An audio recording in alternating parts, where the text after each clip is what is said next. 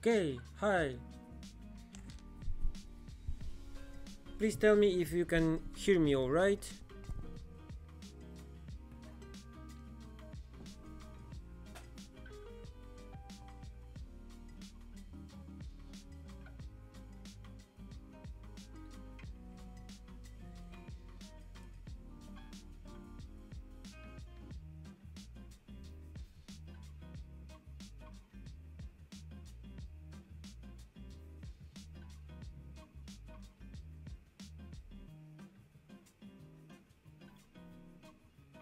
Okay, so today I have this thing to do.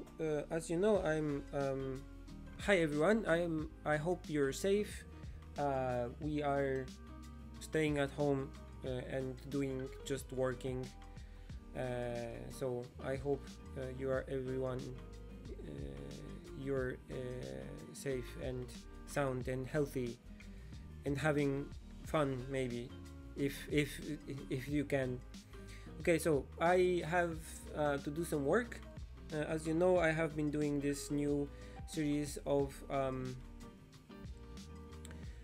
shops, the new storefronts in which I just imagine new stores similar to my previous similar to my previous Tokyo storefront series, but this time all of these are imaginary. And I done a new one. I did the lines and I did a photo of these lines.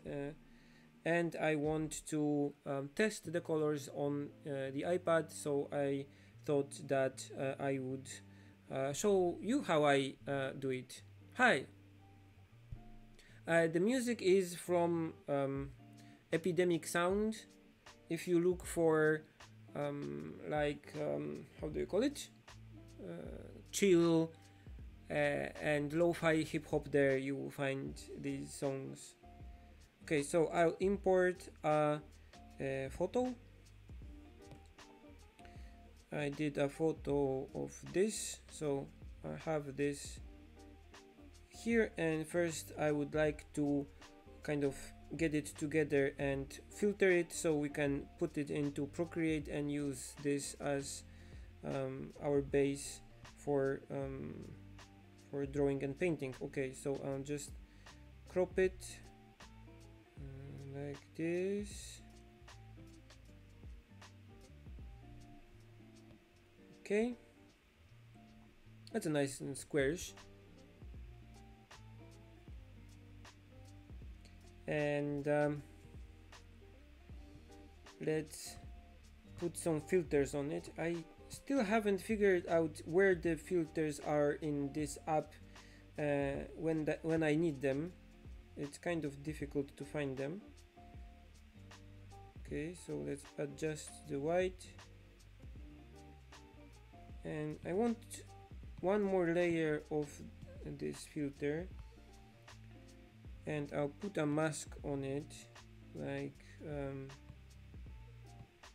mask layer, and then go black and then fill it, and then we can choose a brush which is like nice and big, like about this big, and let's choose white and this mask so we can just put the levels in some places that still the paper is not white completely, like here.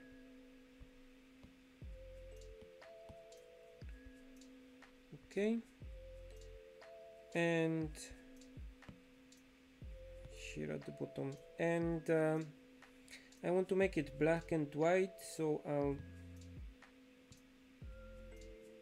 put a black and white on it, and that's it basically. So we have the lines and maybe I can put levels once again on it. Levels,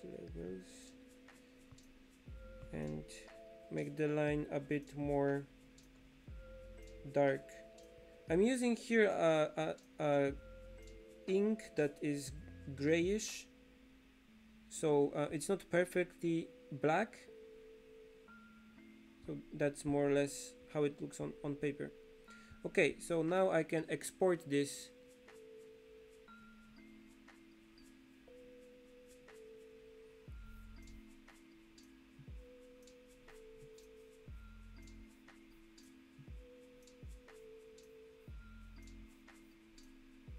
Yeah, the quality of the stream is not really good.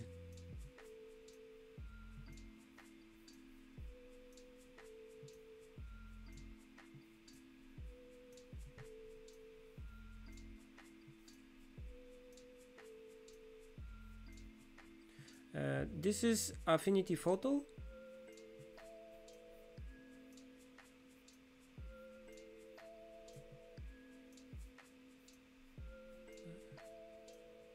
So okay, so I have now the lines, and I can export this into a JPEG, and let's just save it to my photos. Save image, and so we can open Procreate, close this one, and I can import the photo like this. So now we are in Procreate, and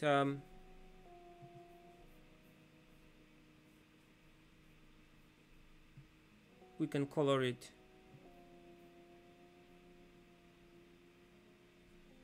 Okay, so this is a how do you call it, a stamp store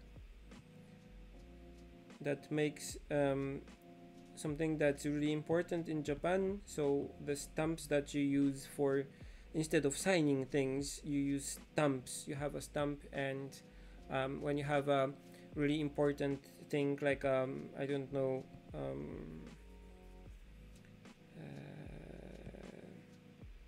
thing that you have to sign, a lease for example, or something like that, instead of signing it, you stamp it. You even have to stamp on packages that you get from places, instead of signing that you got them.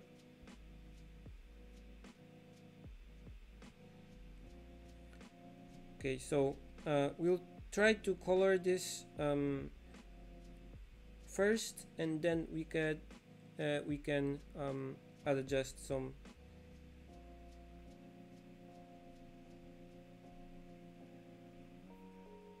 Let me check. I actually reinstalled the software on my Mac. I had to do it because it wouldn't shut down and do stuff. So I set it up again today from scratch. So that's why maybe some things are still not working as they should. No, but the image is not flipped. It's okay. You can read gallery on the top and so on. So yeah, the image is flipped. This part is flipped because this is a stamp. So the logo of the shop, this which says Morikawa, is a stamp. So it's flipped. That's why I'll make this part here red to show that this is actually a stamp.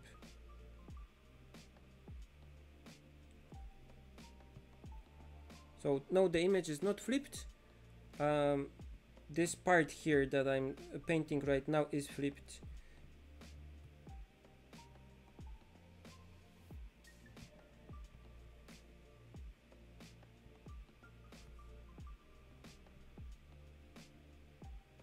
Like this.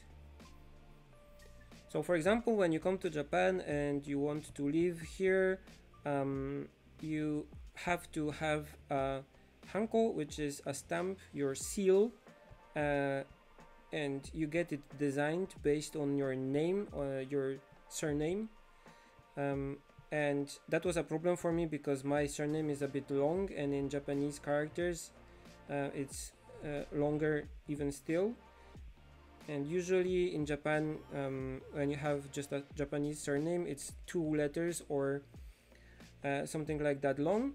But for me, they had to really do a custom one that had all the letters, and you get it made, like custom made. You can buy pre-made if you have a name that's popular in Japan, and then you have to register it in your like city office. So you go there, you stamp it a few times, and they take a sample of it.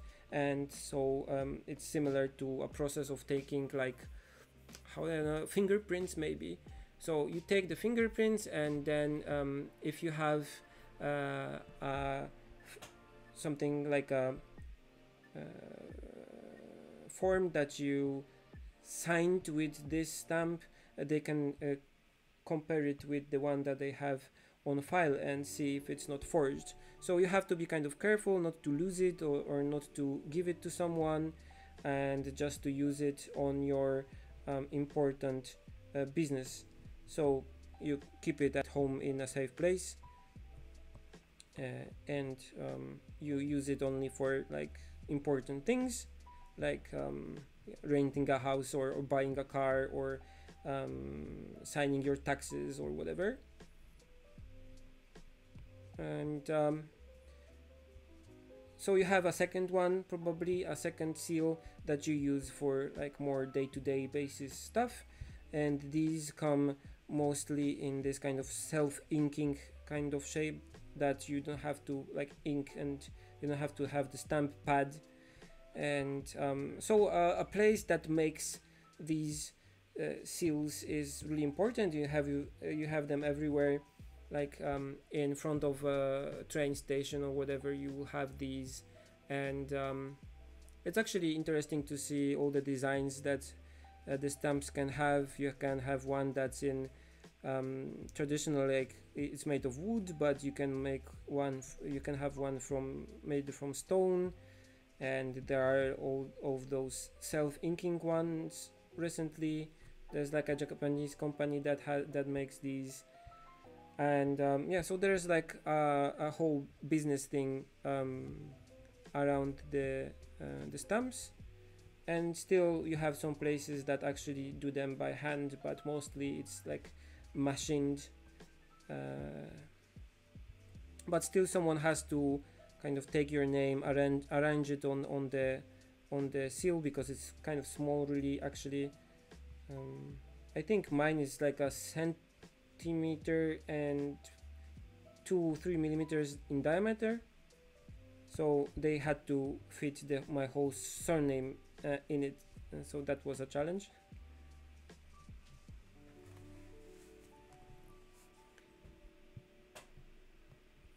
So I wanted to put some elements, like stamp-like elements, in this picture to show that this is actually a stamp store. So usually you have like a kawarayane, so roof like this one. It will have those kind of round pieces here, and usually they are the same color as the other tiles, I think. Roof tiles, yes. But here I wanted to make them also look like a Japanese seal, because a Japanese seal looks like this. So you have and you have like a mark that you know which way is up, and you put it on a like a stamp pad, and then you put it and you stamp it on somewhere on paper. So it's like this kind of, most of the times, whitish piece of something with the stamp on one side. So I wanted to make it, so I wanted to recreate it here to make it kind of similar. Okay, if you have any questions you would like to ask me, or something you would like me to talk about, then I hope you have read my article. I uploaded a text yesterday about my adventures in tools for distraction-less writing. So if you have a bit of time and later you would like to read something, just go to my Twitter or my blog and the text is there. Hi everyone!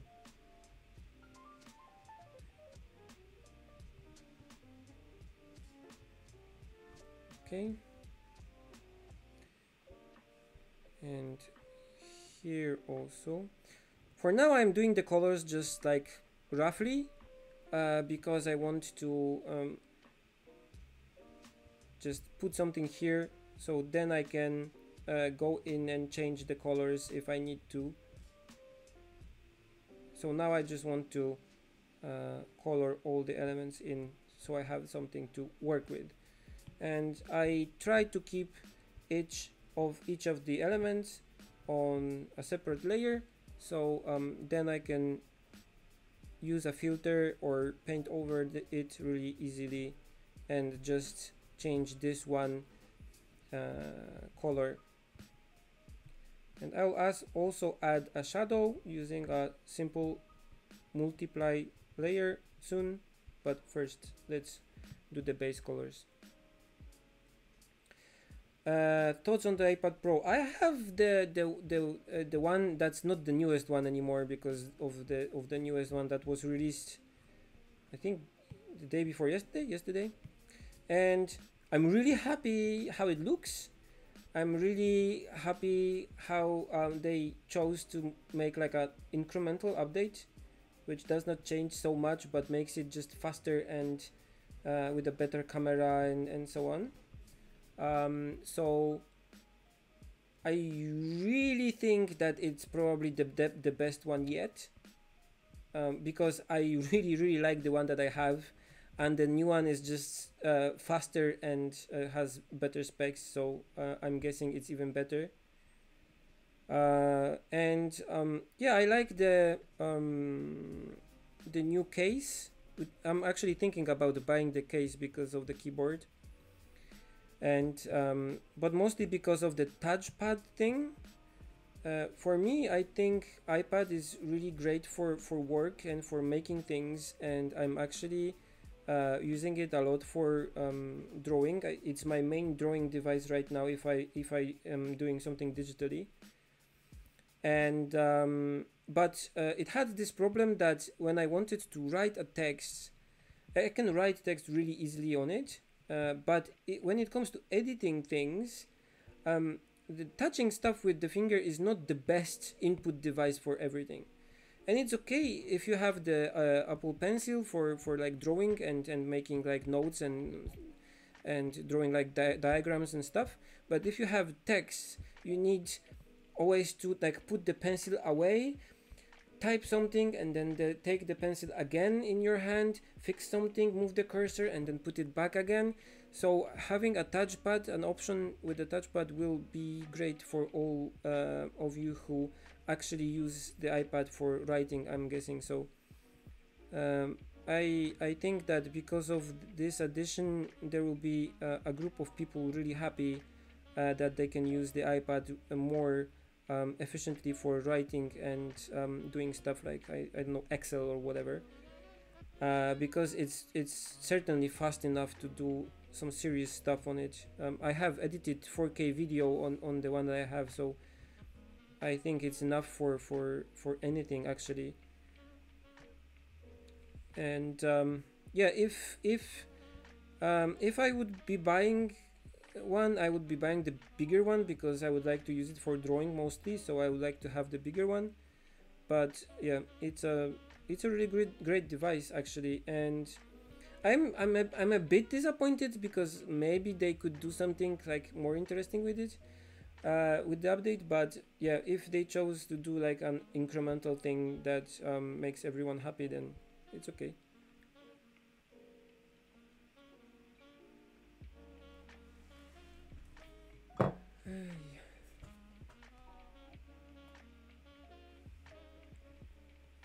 Yeah, burnout is not bad. No, is not good. I wrote a bit about it in my in the article that I published about the writing things. But I did the Tokyo at Night book, which required me to do a lot of really difficult and time-consuming paintings, and I was a bit burned out up after that.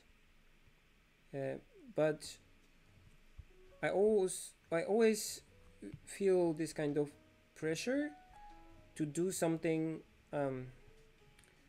that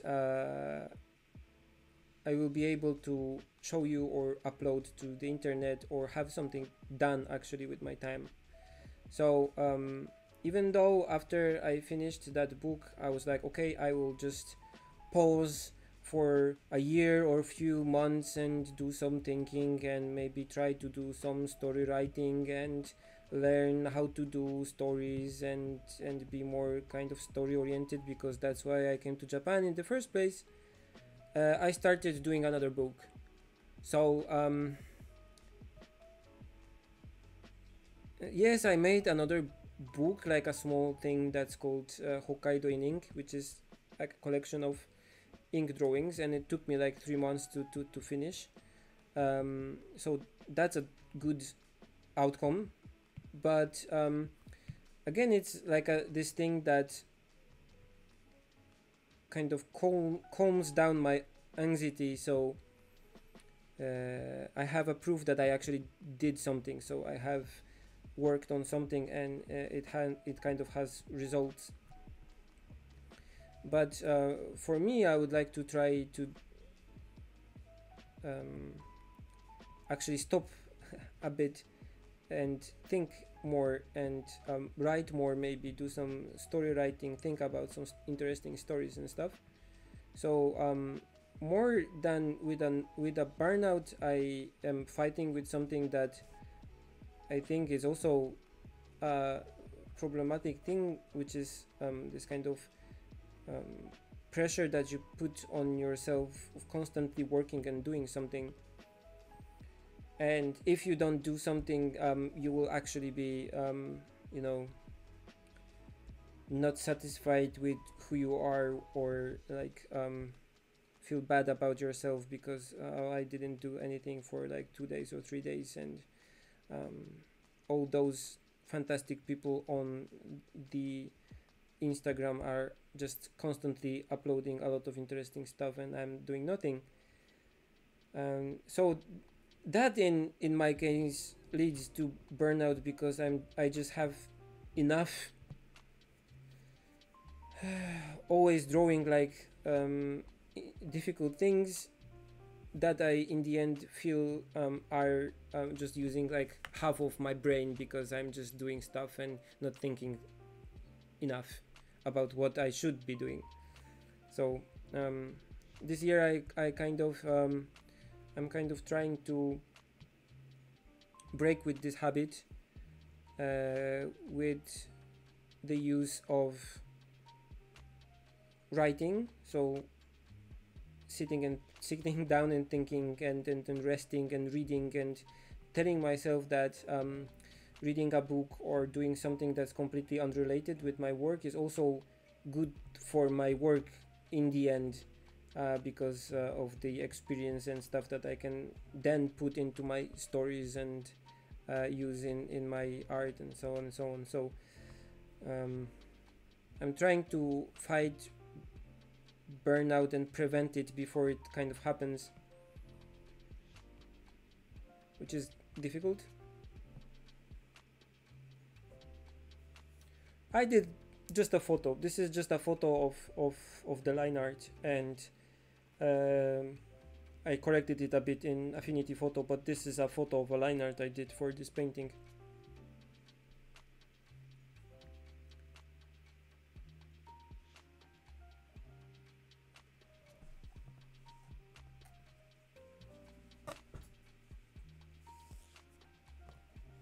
How much plan would be too much for me? I guess it's this kind of level of planning when you feel that you already did the picture, and doing this again is kind of painful. So I try to keep my planning to this level when I feel like, okay, I have a nice base for painting with watercolors, and I know that at least color wise the plan that I have will work, but I still don't feel like I already did the work and I just have to repeat it in watercolors. So that's a probably a different level for each person. I guess some would be really happy to just go straight in the watercolors and just hope for a good outcome, because it kind of keeps them fresh and allows them to enjoy the work. But for me, having a base that I can use for the watercolors kind of calms me down, and I can focus on just having fun with the paint and not thinking about every color choice that I have to make on the way. So I think it depends on the person, but if painting this again with watercolors later is not feeling like I'm doing the same work again, just repeating it, then I'm still alright, I guess. But then again, sometimes I do too little preparation, and I'm also trying to fix that.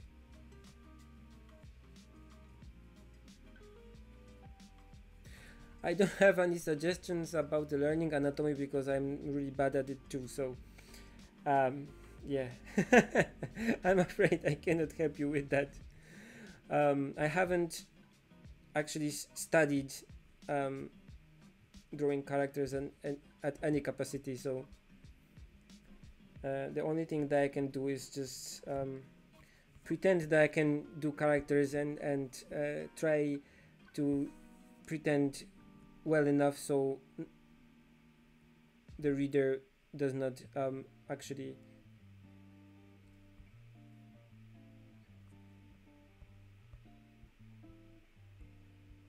think that I'm just pretending.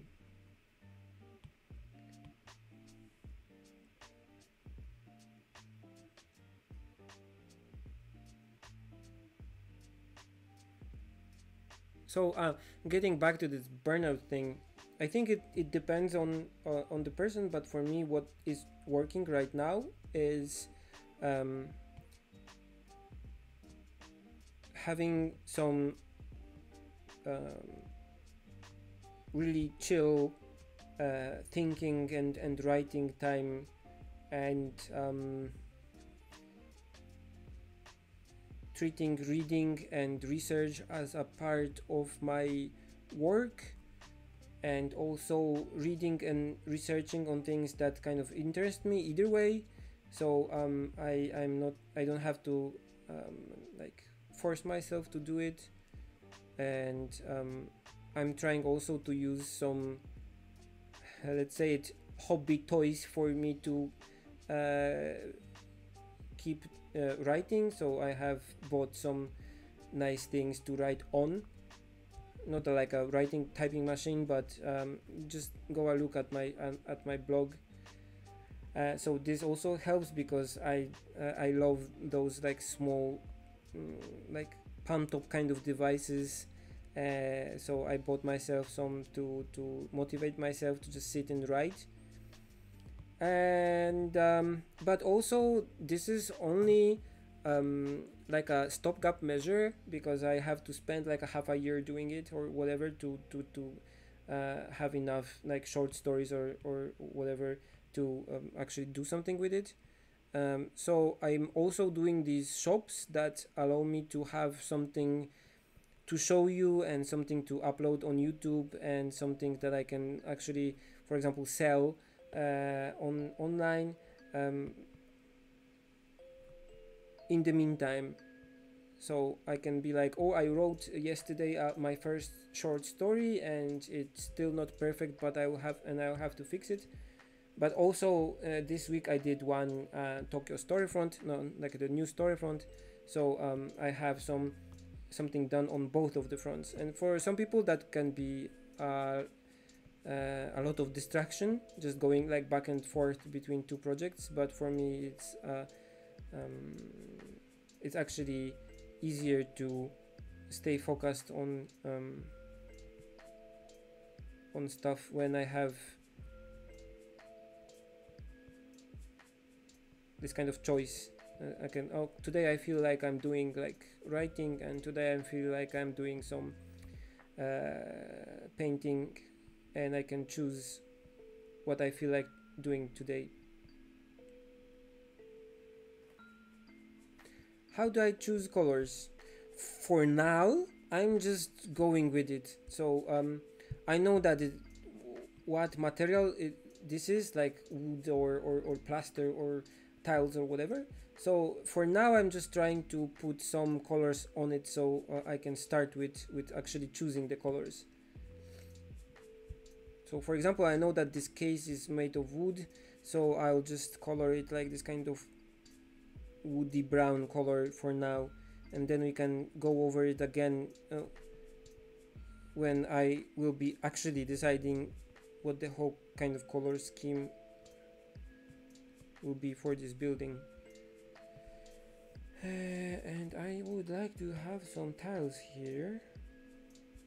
So, and I try to limit myself in how many colors I'm using at once. So if I have a roof here that's this kind of greenish color, and I need tiles here, I will use the same color here to keep. This helps to with keeping this whole thing kind of color consistent. So we have like a palette that we are using here, like a theme.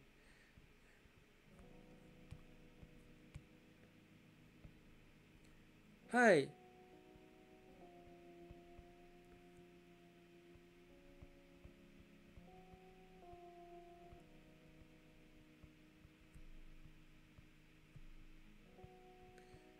I don't have to.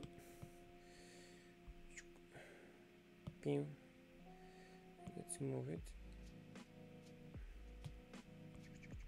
This is just a reference for me, so it doesn't have to look good.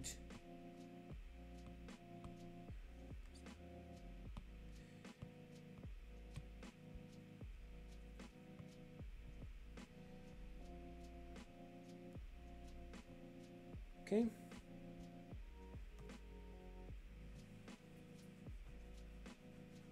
All my brushes and also the ones that I'm using right now are on my website. You can just download them.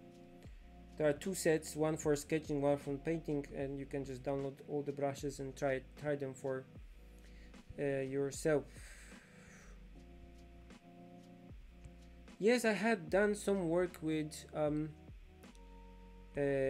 acrylic, but I prefer doing a painting with acrylic gouache, which has a matte finish and is more like plasticky, which I like. So actually I use acrylic gouache from time to time, and I paint it with this kind of style that's similar to how do you call it? Animation backgrounds. I like painting bricks.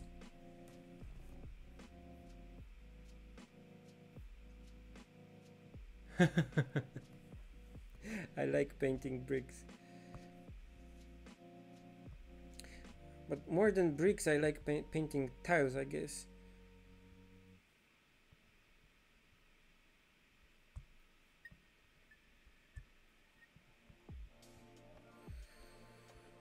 Okay, and let's paint the inside of the shop a bit. So I'll make a layer here, and let's make it arbitrary visible color for now, so I know what I'm doing. And then we can make a nice color gradient on this when we lock this layer, like alpha lock it.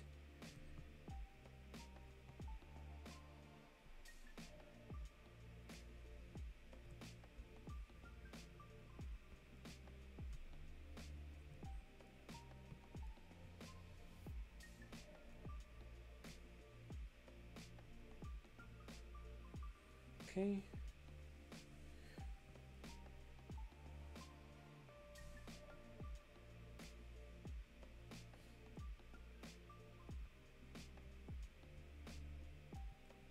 Okay, and I'll duplicate it so it's not so transparent, merge it and alpha lock it.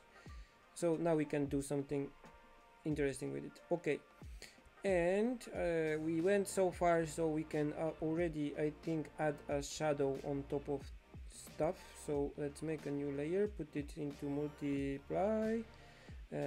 This color is okay, so let's just start adding a shadow.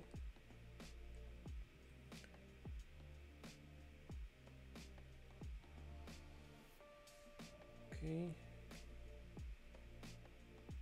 so while I'm coloring this, I'm also trying to kind of make some decisions how to put colors and stuff like shadows in, so the shape of the building is easier to kind of comprehend and understand. So for example, here if I put the shadow on the dark part, it's harder to see it, so I will not do it. But also I'll put shadow like here to show that this is actually like inlay, so there's like a step here and a shadow here, and also underneath this part here. So I'm not only using the shadow as like a tool to make it look better, but I'm also trying to use the shadow as a tool to show its shape better, so it's easier to understand which part is on top of which, and so on.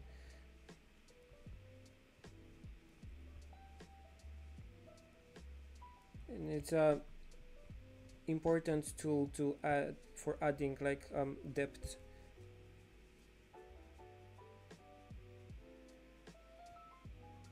Okay,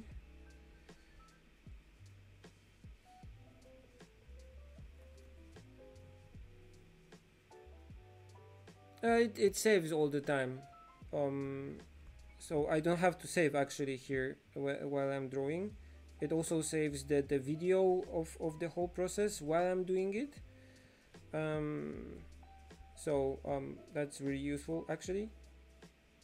But you could, if you want, you could just export the file as a PSD on various stages of painting, but usually you don't have to save anything. You don't have to remember about saving. I have been using the beta version of Procreate for some time, and I didn't have any problems, even if the app crashed or whatever, because it was beta. The file, most of the times the file was there for me to recover, so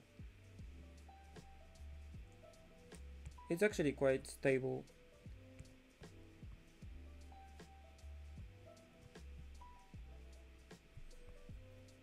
Okay, so like here.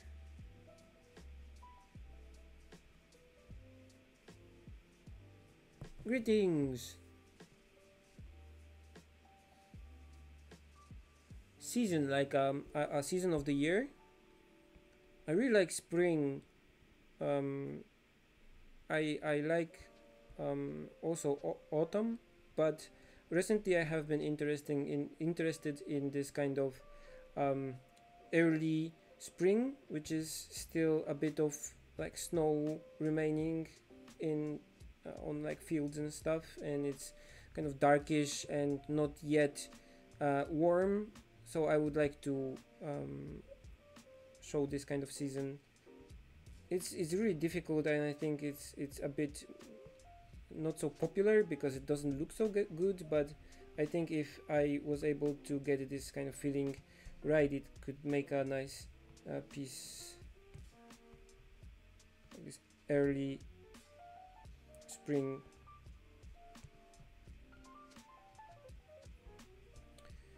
Okay.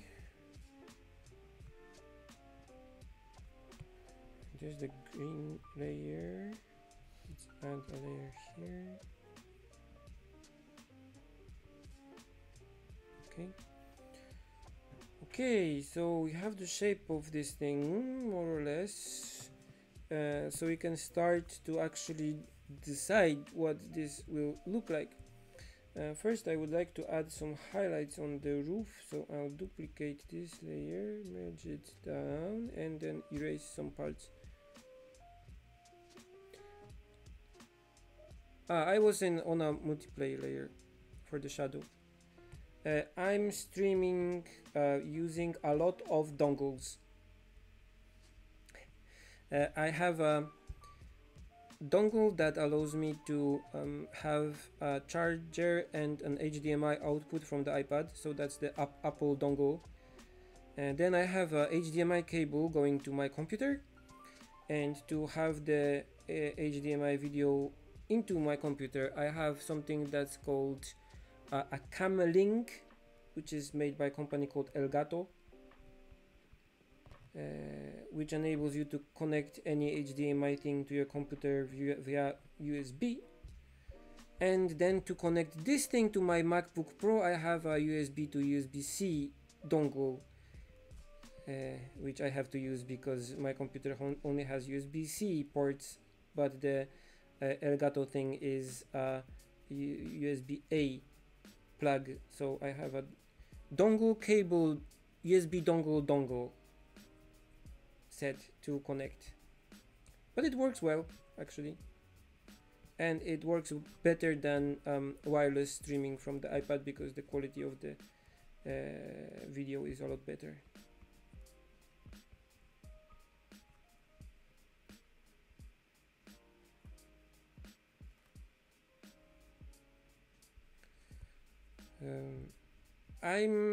I consider the backgrounds at the earliest stage there is, because when you are doing like animation or something like a comic or an illustration, I think that the background is a crucial part of the whole thing. So I would be considering the backgrounds and the contents of the background from the beginning. So I almost never like draw a character and then be like, oh, what to do with the background here. It's always the whole scene that is considered and not only like a character or whatever.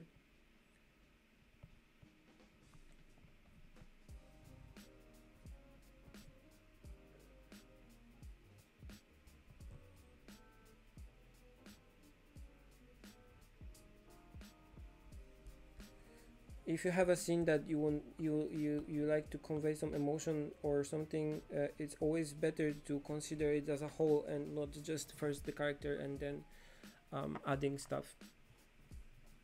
I was just erasing what I painted with an eraser, so okay.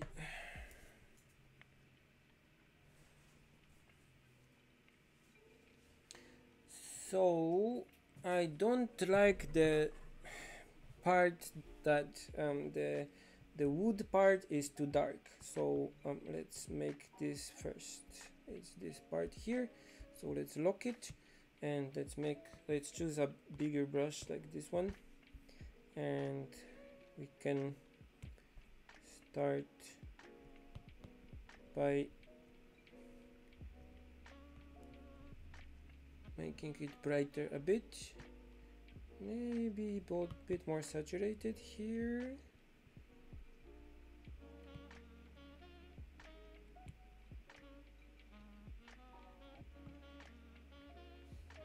There's no original picture. This is just made up completely, so there's no like reference or whatever. I like the lines. Yeah, it's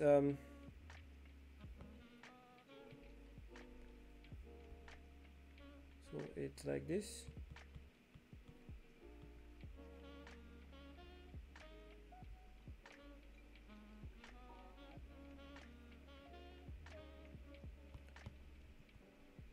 Okay.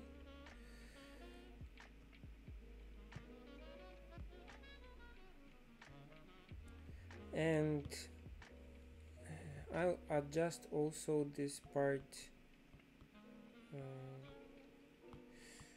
Where is it? Here. it's like a gesture with two fingers. You swipe on the layer and it locks it, so it's alpha locked, and it gets this kind of checkerboard pattern, and then you can paint on it without destroying what you already did and going over. So the green shadow together with the brown, it does not work well, and with watercolors it will look really bad. So I'll go for a more bluish shadow on this one, I guess, like somewhere here.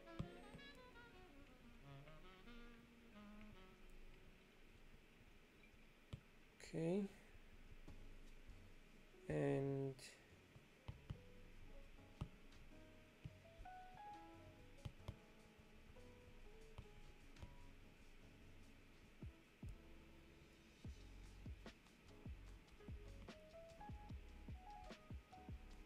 okay, and the roof is not on fire.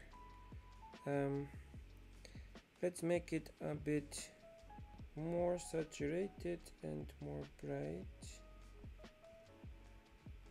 Somewhere here. Let's check different colors. Can I make it like this kind of weird brownish color? No, it looks kind of boring.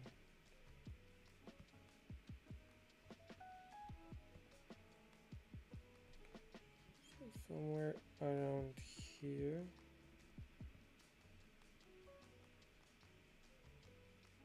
Okay. And the tiles. First, the letters here are have to be less saturated and brighter. Something like this. The stamp is too orange, so let's make it less orange. Okay. It has to be kind of weathered, not stained, but it has been outside for a long time, so the color is not so saturated anymore. But to make it pop a bit more, I can always make the background a bit darker, like this, and also make it less saturated. Okay. And to complement it, the backing also, I will make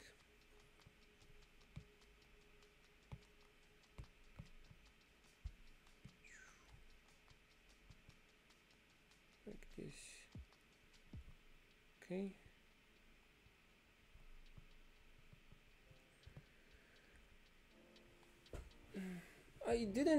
The quarantine didn't make it difficult to freelance, I guess, mostly also because I'm not freelancing so much right now. I'm trying to kind of focus on my own art and on my own works, so we don't have so many like meetings and stuff. Kana is doing a comic, so it just requires her to sit and draw, and I'm actually the main thing I'm doing right now is this series of shops, and then I'm just sitting down and writing some story ideas. So most of the things that we do, we didn't have to change anything about what we did, but yeah, it makes kind of hard. It's a bit hard because when we moved to Tokyo, the reason actually when we moved back to Tokyo was to have a bit of fun going around like museums and cafes and stuff, because Kana has the comic that she's doing right now is about old Tokyo, so about Edo, and she cannot go to all those like museums and libraries and places where they have the materials that she wanted to use for the comic for reference, because everything is closed. So it a bit the quarantine thing a bit defeats the purpose why we moved to Tokyo in a way, but our kind of everyday activities didn't change so much.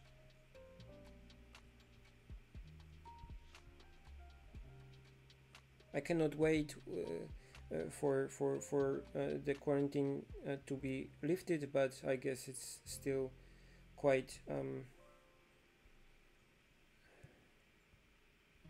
sometimes still. I'm more worried about the Olympics, to be honest, than anything else, because if they really go ahead and actually uh, do the Olympics in Tokyo, I think there's a big chance for the disease to spread again. This time being kind of imported from a different place. So yeah, I would really be happy if they cancelled it and moved it a year or whatever. And actually, there are some signs that I'm sorry.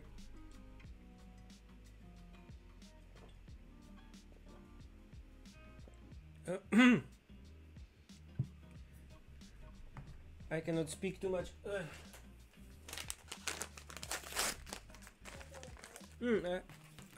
Ame aru.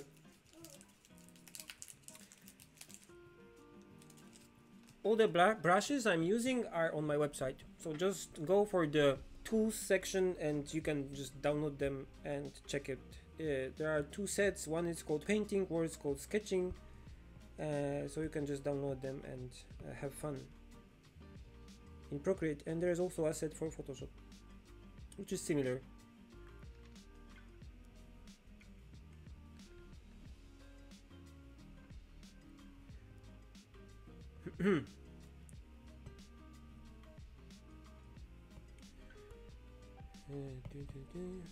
So I'm adding some details to see how this would look like if I actually painted this with watercolors.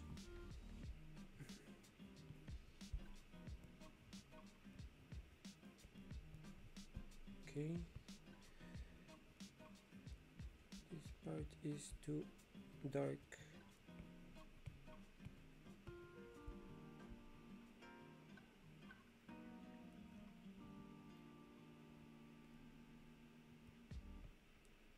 So yeah, if there would be like a thing that you could vote for the Olympics being like held and moved a year, I would certainly be voting for it to be moved to 2021.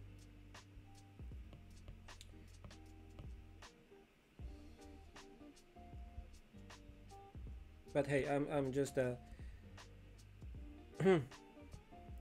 guy painting shops, and I don't know much about like economic backfire of something like that.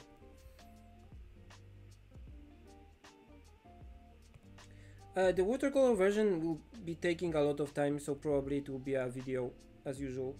I actually have a new video about these shop painting things already on my workbench, so I'm going at it with Final Cut Pro, but because again I'm kind of trying to do some story writing and stuff, I'm a bit slower with editing, and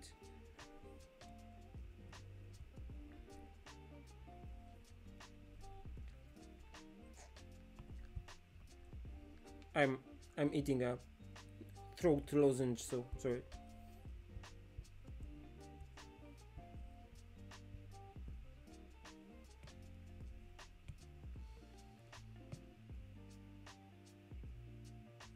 What's my favorite part of painting? There are a few things. For sure, it's like some of the times when you do something and it goes better than you expected. There are also having like done something and it went like according to plan is also very satisfying. And I also like these kind of moments when I'm just like exploring and sketching some ideas, and I sketch something I didn't kind of consciously make before starting, um, I'm one of these people that cannot imagine stuff. I have to start drawing to imagine things, and then just kind of fix what I see and build upon that. So I'm not one of these guys that can imagine things completely in their head and then just sketch it. I have to kind of search for the right line and so on. So if I manage to find something that looks actually better than I expected, that's awesome. And when this happens, I'm really happy. Like I'm exploring I don't know, a city scene, and then I draw something and a building, like a, I don't know, window or design for something, and half randomly, and it looks really like interesting, then it's just a pleasure. I have a ricola ame.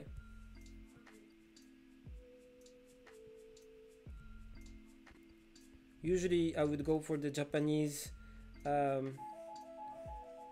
particular for a Japanese brand, but they didn't have it, so I have a ricola. なんだっけ、あの飴のやついつも買う。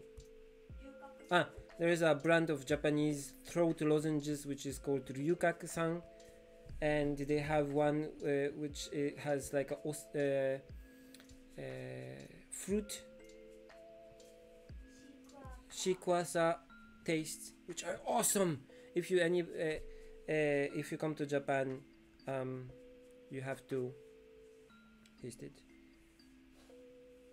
Again, if you want to my brushes, just go to my website, like here, and in the tools section, if you go down, you can download the brushes here, the Procreate and Photoshop set, and you can test them. I also have been developing some brushes for the P5, so Procreate 5 brushes, but I still have to tweak some things there too, so they are usable. I will also upload them when I finish them. I like this color, but I think it should be a bit brighter.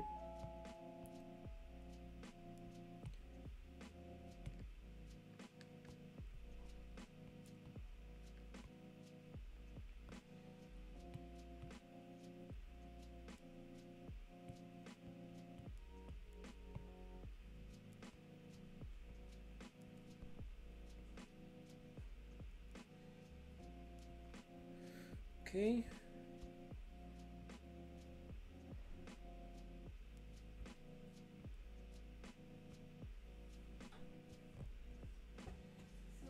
Package. なんだこれは。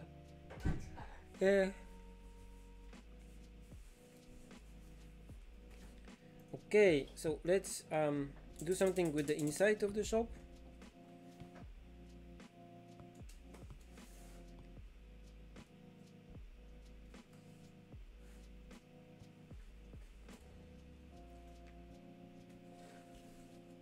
The shadow is a bit strong, so I can put a nice gradient here. Something like this probably.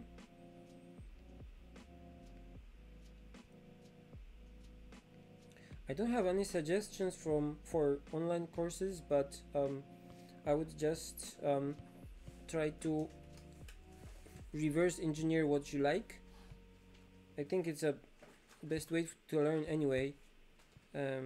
You can get some painting courses that teach you overall painting, like painting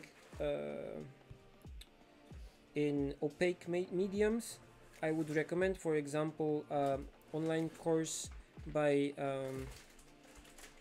James Gurney, and his course in painting with gouache, which is really nice, and you can apply this knowledge for doing animation backgrounds. If you go too far in just like painting animation backgrounds, you can start using like their kind of language to do all your things, and that's not really good because you have to remember that painting animation backgrounds is very limited. They have a limited amount of time and a limited amount of kind of styles that you can use, that they can use. So you end up looking like everyone else doing like anime backgrounds. So rather than that, I would recommend just landscape painting classes in opaque media, and then building up from there, and maybe trying to kind of match what you do with some anime. But the best anime backgrounds are not anime backgrounds. The best anime backgrounds are just plain good art, like fine paintings, and they have like a distinctive style. So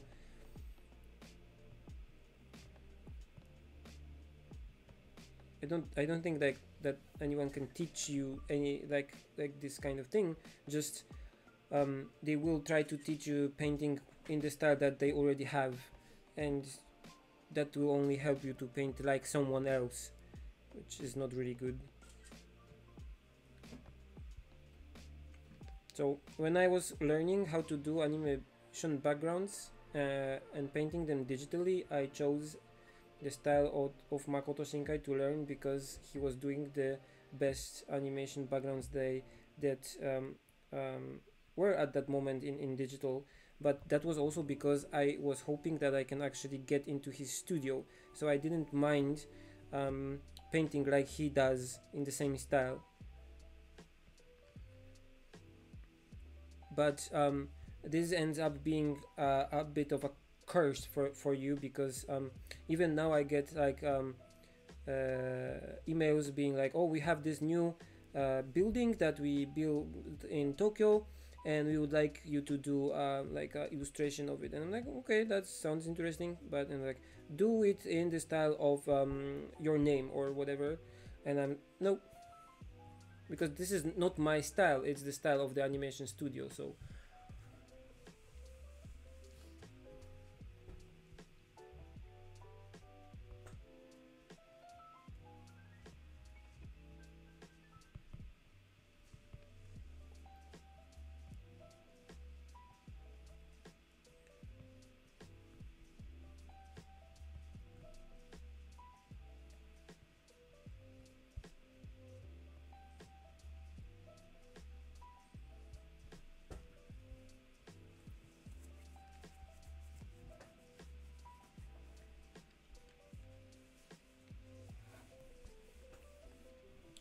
okay, and this part of the case also has to be in shadow.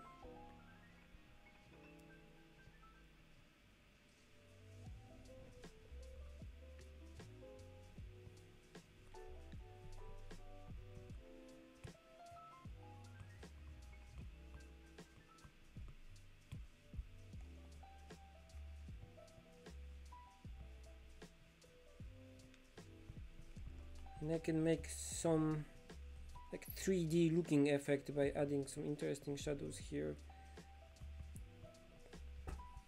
Okay, and I like this color, so maybe I can use it in some other places.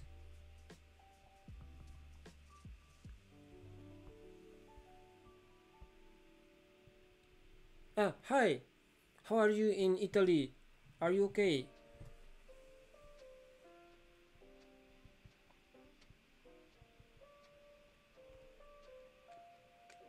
We have here another person that worked with me on Makoto Shinkai's works in the animation studio. So, yeah.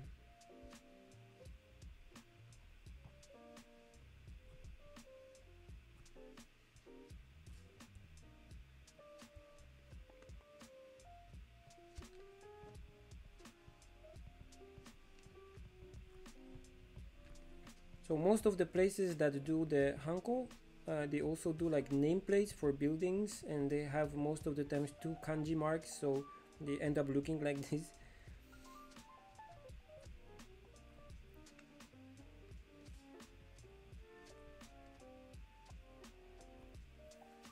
Yeah, using similar materials, using similar brushes also, but mostly it's more about like the thinking process.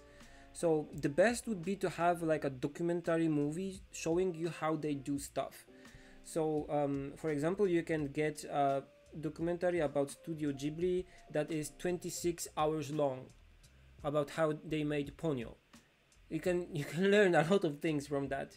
Um, and you can see some documentaries from like what we did when we did the Your Name or whatever. And the best would be to have some like video material for how they painted or what they did about the concept art stage. Do they do it alone or do they do it like together? Do like they do brainstorming or just everyone paints something and then brings it, or how it's kind of logistically um, done. Is it based what like is this background based or something? For example, in the case of Studio Ghibli, all the backgrounds are based on the storyboard that Hayao Miyazaki makes or the other directors make. So if so, how does this kind of a sketch um, uh, get get created? um, what are the steps? It's important to not just look on or for on uh, the finished thing, but also like the process. The process is most important. So like for example, if I want to know how a scene was made in some of Studio Ghibli movies, for example, then I would look at the storyboards first, and then maybe before that to the concept arts, and then like okay, so they wanted something like this, so then they did a storyboard that looks like this, and then they made like a layout that looks like this, and then the uh, background art person did like background that looks like a concept art that looks like this, and then finally they have a background that looks like this. So the whole process is really really um, important, and not only the result, because that's just like the technical skill. Of course, for the technical skill you have to look at how do they do grass, or how do they do walls, how do they do wood, do they paint like the wood grain or not, or what do they do with this problem. So you have to have like a base of works that you can look at and try to find if they already have a solution for a problem that you have. So for example, in the early days that I painted, I would like look for okay, how do they do grass, and I would look for grass or stones or whatever, and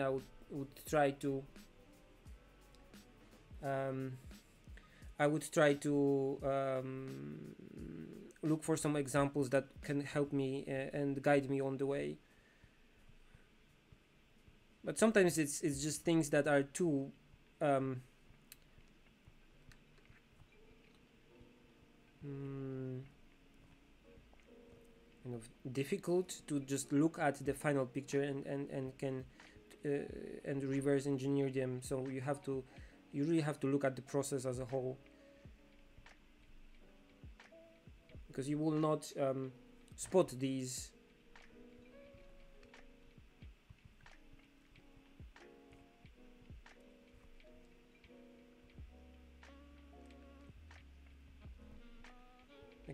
Like there's the documentary that's about Ponyo, and it's like um, 5 DVDs or Blu-rays, and I think like 26 hours of video.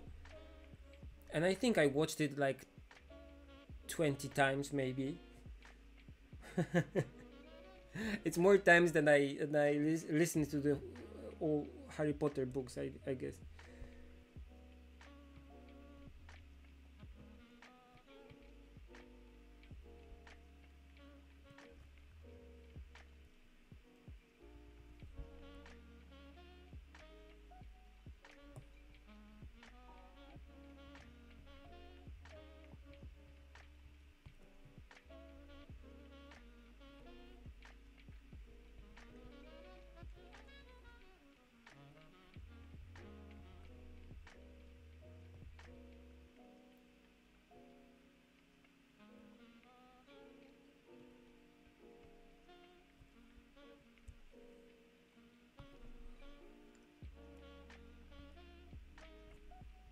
Okay, so for details like the text on this part, or like a logo here, or whatever, like a hanko here, stuff like that, I would do after already with watercolors.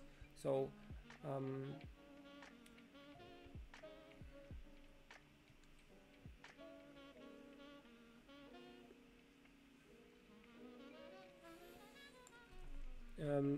working from home is okay as long as you move also. I learned it the hard way. I actually had some health problems that I had to deal with because of I was only like working. Um, so now also we are doing like exercises, and I did a lot of running, and now we have Nintendo Ring Fit that we use almost every day to move, because it's kind of fun also. So it's really important to move. It's just because you will not notice while your kind of well-being deteriorates, and it's really dangerous actually. And the second thing that I want to say is that you should probably aim for stuff that kind of bring you satisfaction and fun, but also be able to just stop and um, don't feel guilty about not doing work. So the best would be like to treat yourself as your own friend or whatever. So it's really easy to get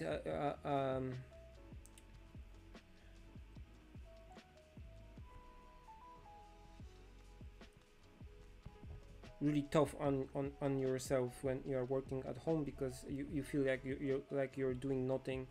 So maybe having a list of things that you have to done, or like doing a journal or whatever that just tells you that you actually did something, and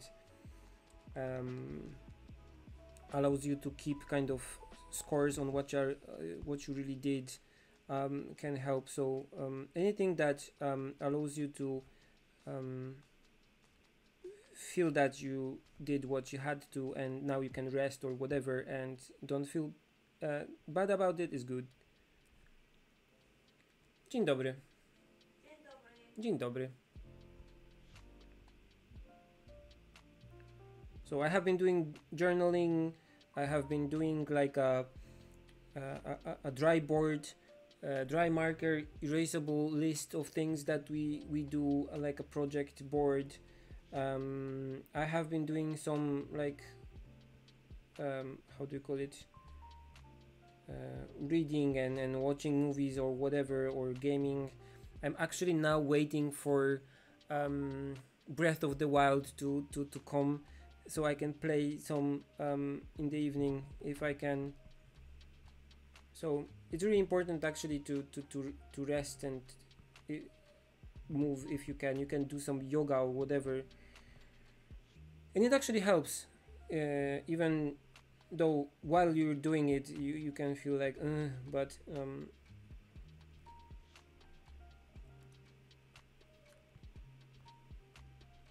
it's really easy to get into bad habits. Okay.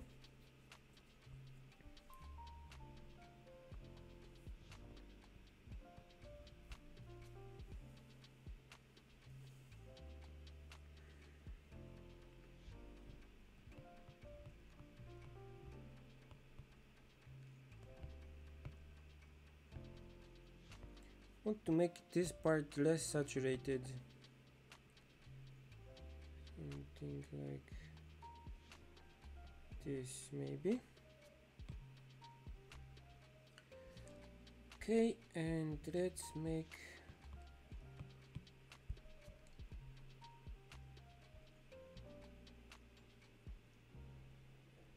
this part a bit darker.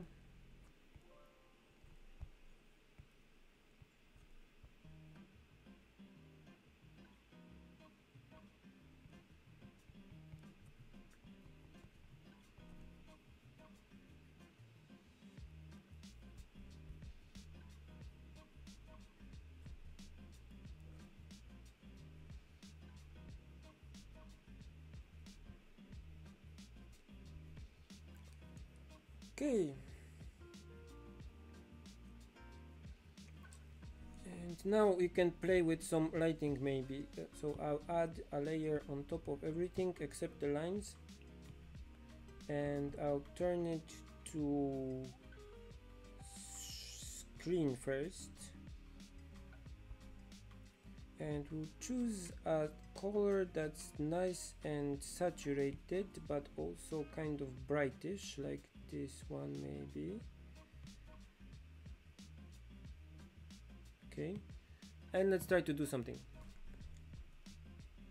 Yeah, the 10 years of Miyazaki is on NHK right now, and you can watch it, and even has like English subtitles. But it is actually, from what I can see after watching a bit of it, it's actually some of the video from the documentary series that I was talking about, just recut and changed a bit for like foreign viewers, and also made shorter so it's not so deadly 26 episodes.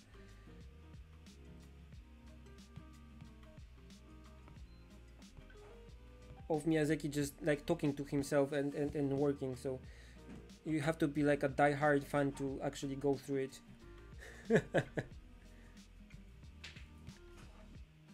So the shadows were a bit too harsh, so I'm experimenting right now with adding a bit of like screen layer to countermeasure it a little.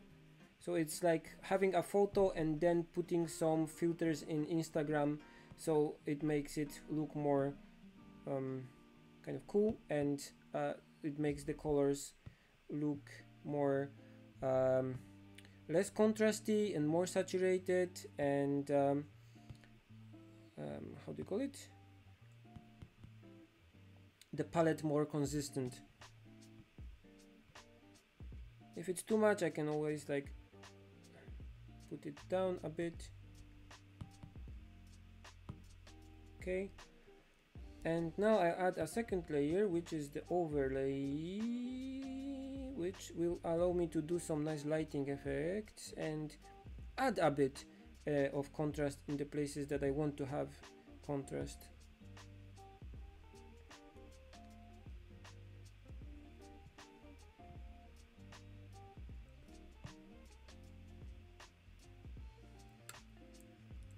I don't know when it will be on DFTBA, because DFTBA is probably really busy right now.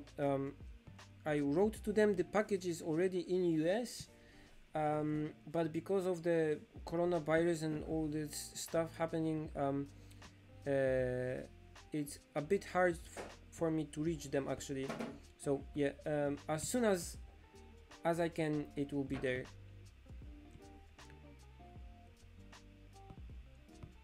The package is actually in Montana, Missoula right now, so it should be really close to their like headquarters.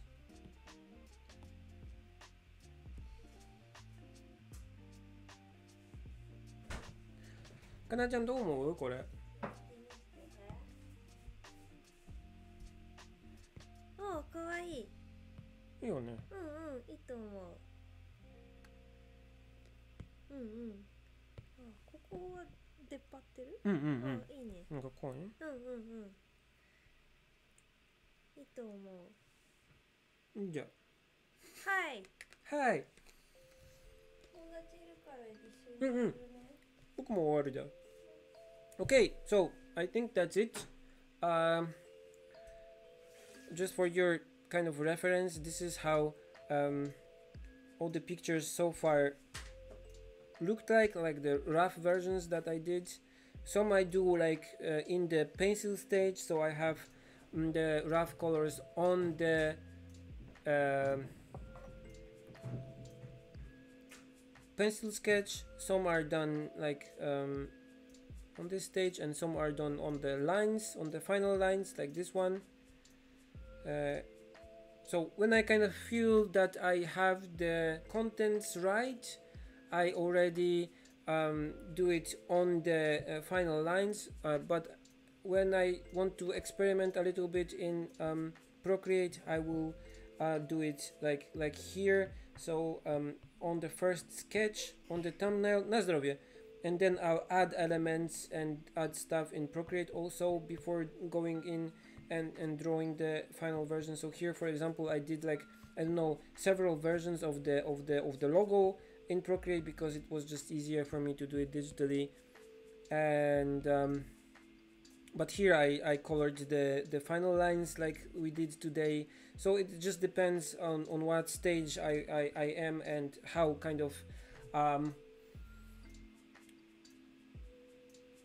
sure I am about the contents. But the one that we did today, I was kind of sure about the contents, and I knew what I was aiming for, so I could just paint it, and then I just had to research the colors for it. So the only thing I think I will do differently is this part here, because it doesn't look like glass so much, so I'll just make it a bit brighter maybe, so it does not meld into the frame so much.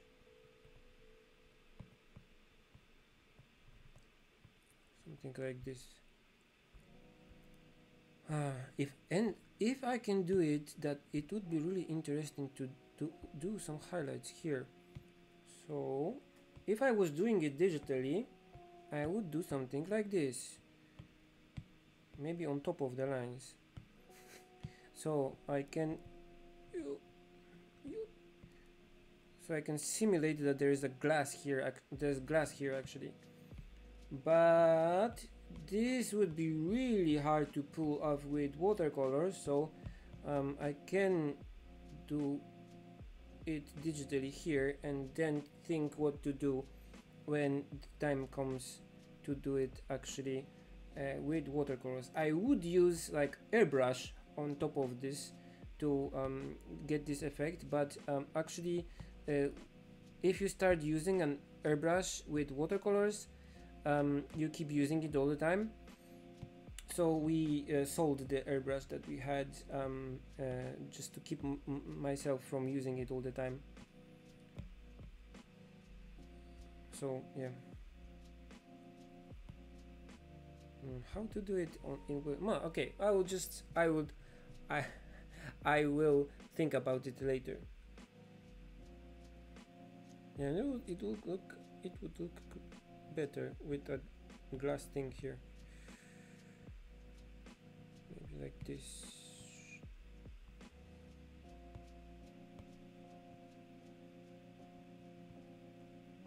Yeah, something like this. I could use acrylic gouache or just white poster color to do it on top of everything when I finish painting. But I also would like to kind of keep this series of illustrations simple, so I am trying not to add like too much realistic elements to it. So yeah, okay, I guess that's it. Thank you for joining me today.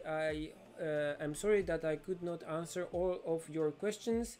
If you want to check my brushes that I used, just go to my website, and in the tools section you can download them, and for Procreate and for Photoshop also. And if you want to check all the other images from this series, just also go to my website, go to the illustration series, and then there are all the shops that I already did in. You can just see them in better quality, and also I will be publishing a new video on this soon, and I'll have a file where you will be able to submit or see all the stores that ideas that I have so far, and just submit your own like kind of ideas for next stores that I will be making. So if you have an idea for a nice Japanese store, you can write it under the video from this series on my channel. Okay, so I guess that's it, and I'll be painting this probably tomorrow. So I'm sorry that I could not answer all your questions. I hope you're all safe and healthy. Please stay safe and have a nice time. Thank you for joining me, and I'll see you in the next stream.